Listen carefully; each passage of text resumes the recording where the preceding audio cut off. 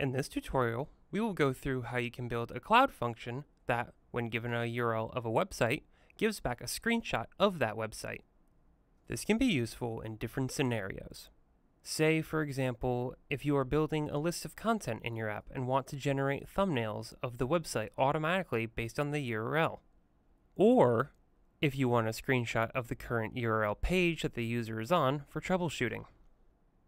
So let's see how you can do this in low code using Rowie.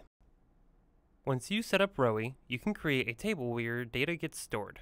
This table is directly connected to your database, in this case Firestore. So any change you make on Rowie is reflected in Firestore real time and vice versa. Okay, let's create a URL column that will store the website that you want to get the screenshot of. Users can add URLs directly to this field using Rowie UI or via your app that is connected to Firestore. Now let's add another column that will store the screenshot image.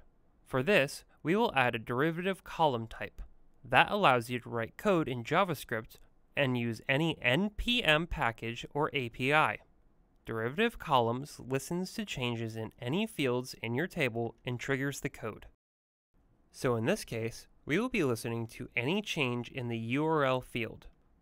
In the code, we will be using Puppeteer to create the screenshot, and then the image file will be stored in Firebase storage using Rowie's utility function, rowie.storage.